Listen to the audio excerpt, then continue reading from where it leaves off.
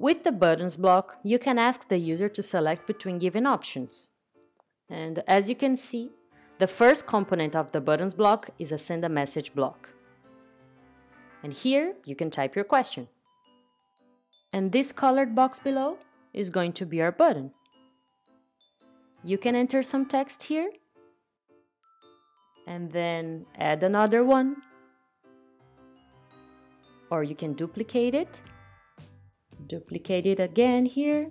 You can delete it here. You can also hit Shift plus Enter to add another button.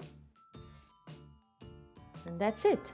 Now, to open the block settings, you just need to click on these three dots on the upper right side. So the first thing you see here is the Advanced Buttons Editor. So here you can delete or edit or add another button and rearrange the ones that you already have. But not only that. If you click on the little dented wheel on the right side of the button, you will be able to see the different types of design you can add to the button. So it usually comes as a text button, but you can choose if you prefer to have it as an emoji or an icon or to display an image. And you can also add an external link to this button. So when the user clicks on the button, a new window will be opened with the URL that you have added to this option, to this button. So now let's duplicate the block to see the different types of design that we can choose for the buttons. So in the second one, let's put a link here. Okay, so let's put Google, for example. Let's change the button's alignment so that you can see. Let's choose this one to display in vertical instead of horizontal, which is the default display. Let's save it. Okay, let's add another one. So let's duplicate the block, connect it. And here, let's choose a different design. I'm gonna choose an icon for this design. So add this icon here, and here again. Choose a different icon, and just choose another one. Save the block, and let's duplicate it again. See how it looks in a different design. So for this one, let's choose emojis. Don't forget to save your block, as usual. Okay, so let's add just one more buttons block so that we can add some images to it. To these buttons, so let's connect it to the flow, open the advanced editor, and then you choose the option image in the buttons design. And you can upload your file, which is always the easiest and safest option. But please remember that you can also add images from an external URL, as long as it has public access, don't forget that. And even though it shows the option to add a Giphy, this is not available in the moment. Okay, so now let's see how each one of these buttons design looks like. So let's share the bot, share with a link, and then you will see the regular design button, so horizontally and with a text button, then vertical buttons here with an external link that we added. So if you click on it, a new tab will be open with that link. Come back to the bot, you can see here with the icons. Now with the emojis, and at last, the images. We're going to show some more ways in which our buttons block can be displayed. So let's add another buttons block here.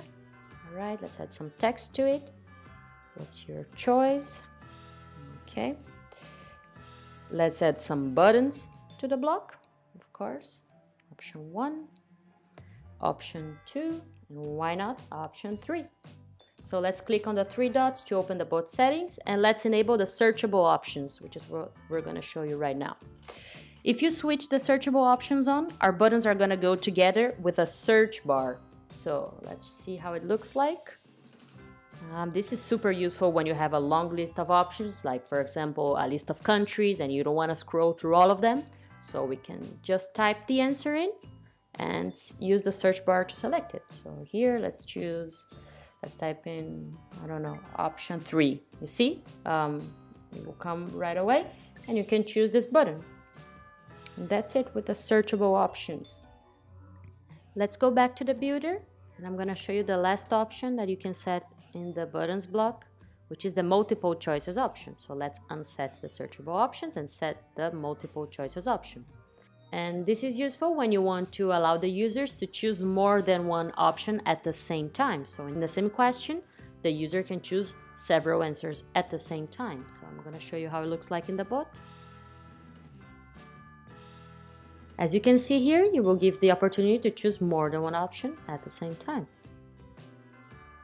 And the last thing we should learn about the buttons block is how to create a variable inside it. So how we're going to store the answers of the buttons block in a variable. So here you can create a variable to save these answers.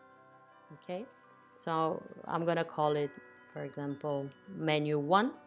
So if the user chooses the option 1 or the option 2 or the option 3, or using the multiple choices, 3 of these options, they will all be stored in the same variable name, which will be menu 1 in my case. And you can create it if you haven't already, or you can just choose it from the user's list if you have already created this variable. Okay, so in my case, I'm going to choose here menu 1. You can save it, and I'm going to add another block. And it's very important that you save different variable names for different blocks, because if you choose the same variable name for 2 different blocks, it will only save the last answer from the user. That means it will overwrite the first answer. So in my case here, in the first block, I call it menu 1, and now in the second block, I called it menu 2, because I want to save both the answers in separate variables. I want to save them both. And you can also delete a variable that you have already created from the list. So to do that, you just have to click on this trash bin that appears on the right side of the variable and then confirm the operation. You can just click here on delete. Save your changes, and that's it.